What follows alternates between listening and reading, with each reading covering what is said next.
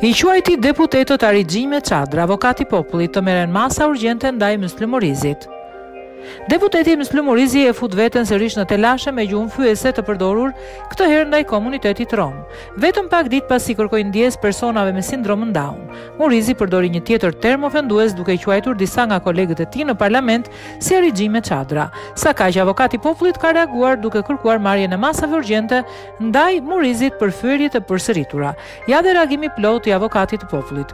Avokati Popullit i dënon gjuhën raciste të nënkryetarit të kuvendit Myslimurizi dhe kërkon masa urgjente.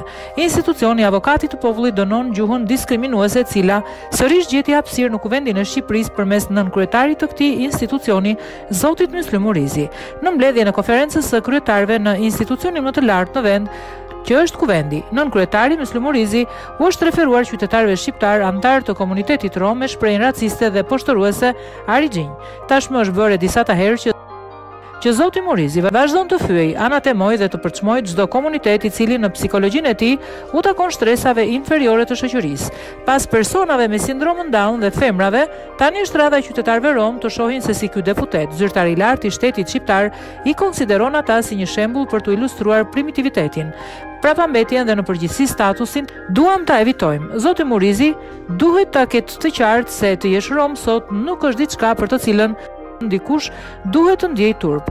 Kjo lloj mendësie duhet të dënuar me forcë në çdo rast. Kuvendi i Shqipërisë ka shënuar hapa të qenësishëm përpara për të vendosur standarde bashkëkohore etike për jetën dhe veprimtarinë e deputetëve, duke synuar që ata të jenë simbol pozitiv i tërë shtetasve të Republikës së Shqipërisë.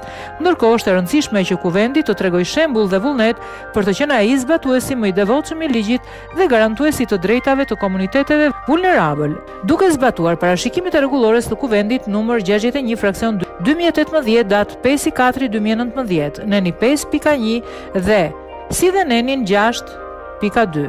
Në pritje që edhe kuvendi i Shqipërisë ta dënojë këtë sjellje dhe të ndërmarrë hapa konkret për përjashtimin e kësaj lloji mendësie dhe mbartësve të saj nga forumi më i lartë i vendimarrjes së popullit, institucioni i avokatit të popullit u shpreh solidaritetin dhe mbështetjen të gjitha shoqatave, grupimeve, organizatave dhe individëve të komunitetit rom që mund të jenë lënduar nga kjo gjuhë e papërgjegjshme nga ana e një përfaqësuesi të lartë shtetëror.